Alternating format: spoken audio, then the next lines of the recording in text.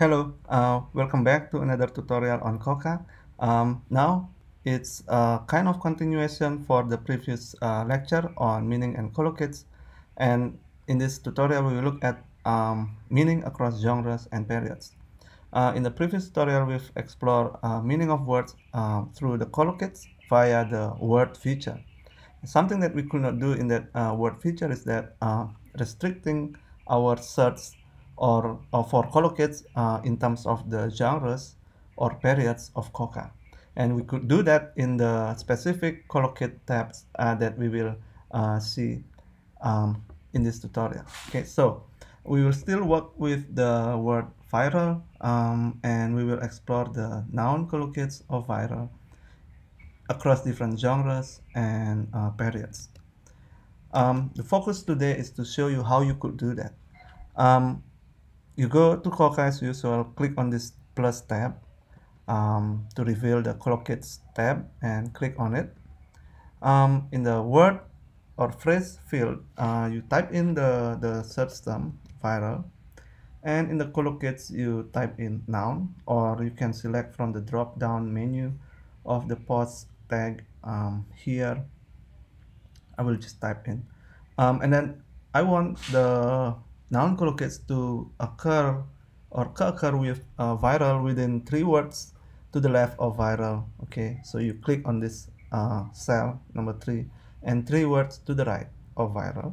Okay, and the key to get this comparison genre by genre or period by period is by clicking on this sections option, and you got 2 columns for comparison. Yeah? So you could not comparing more than 2 genres at the same time.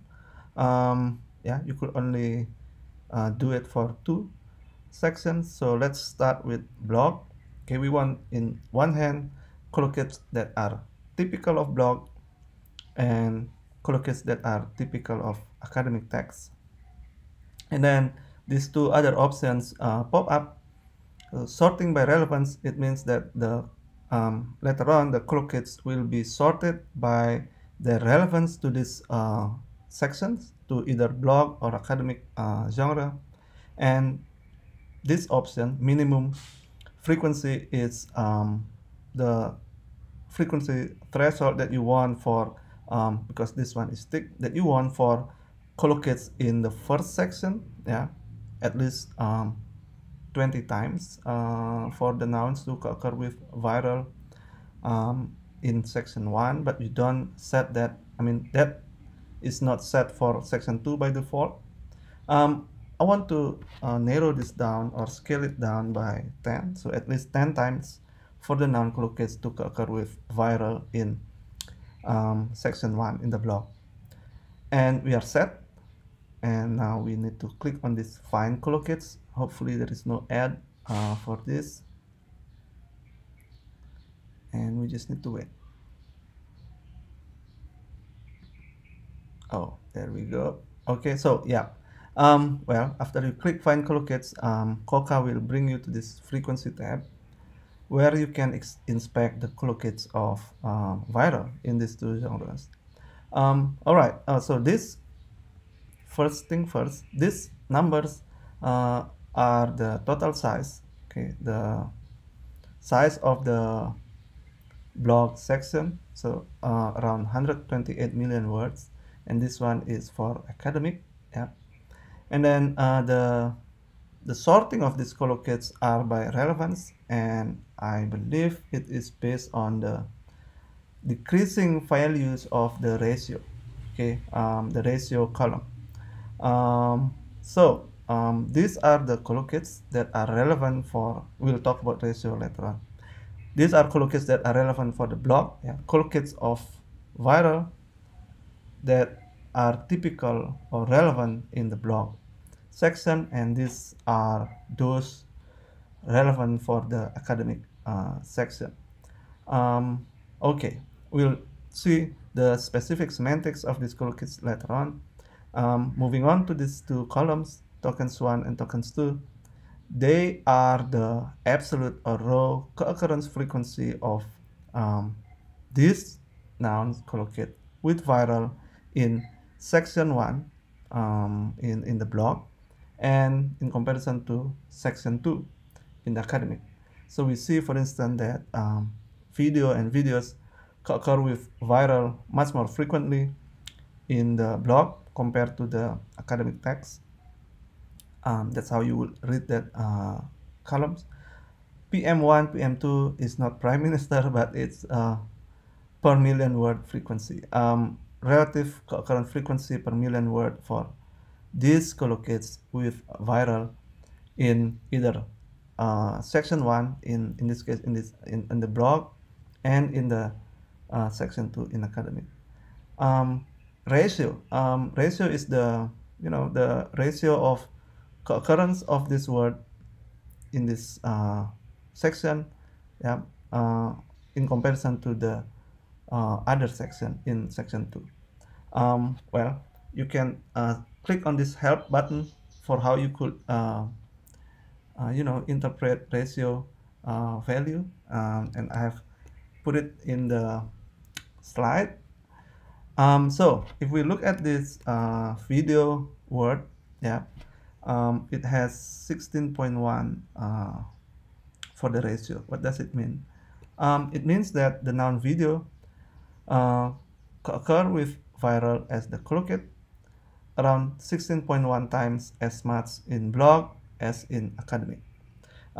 This means, okay, this is a ratio per million word, yeah, relative ratio. So what does it mean is that for every one occurrence of video with viral in academic text, you will find around 16.1 occurrence of video with viral in the blog. So there is a higher likelihood for you to find video with viral in the blog compared to in academic text. Yeah, that's basically how you will interpret this ratio value. Yeah, so now getting into our business, namely looking at whether different meanings of a word may have different distribution across genre.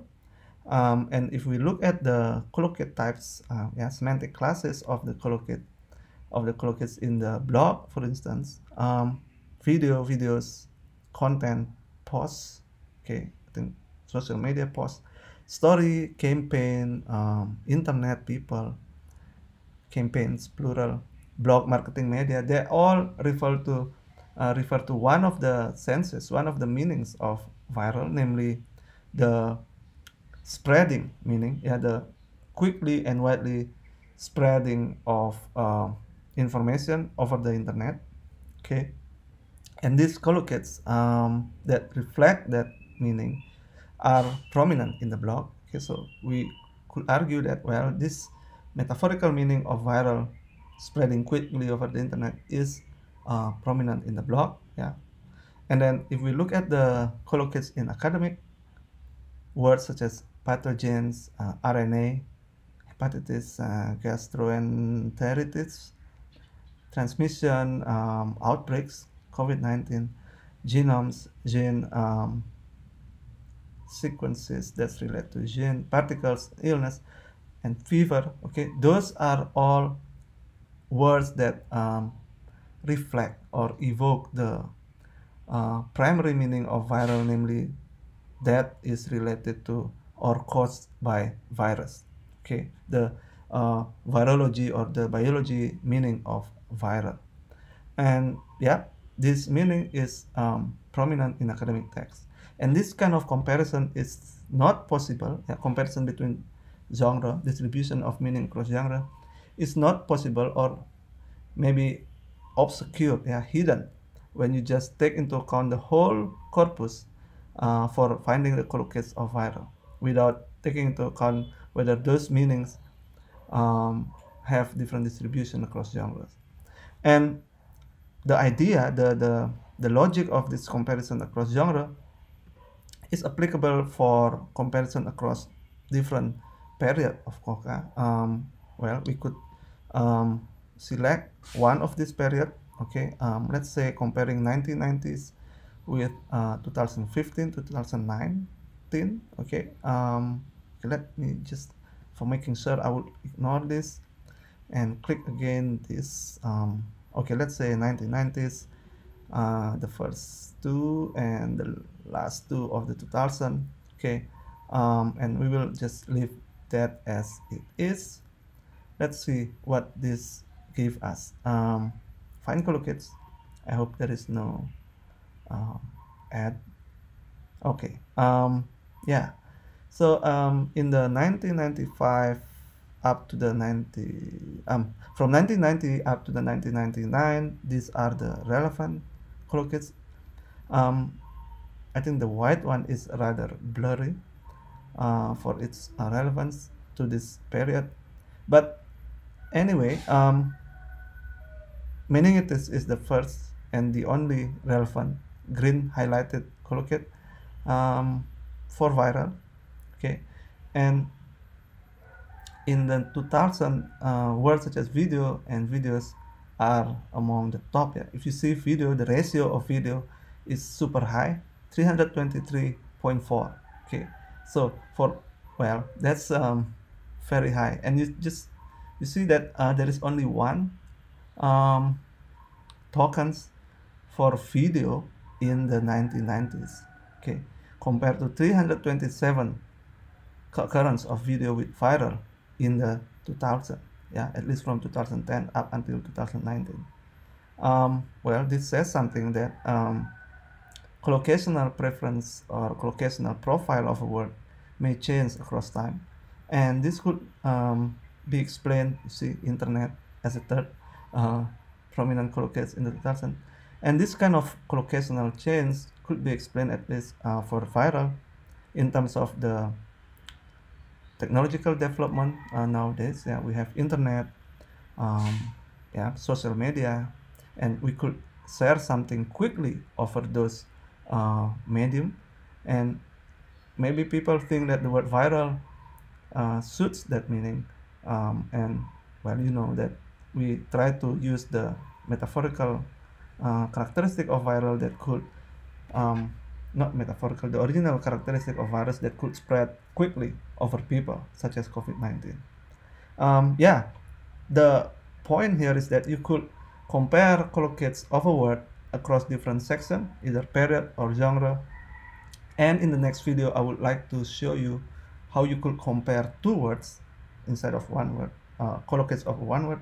We compare two words that may be similar in meaning in terms of their collocational preferences. And I will also show you that we can compare not only exact word form, but we can also compare phrases, yeah, phrasal constructions in terms of their collocates. Okay, I hope this can be useful, and we'll see you soon. Bye.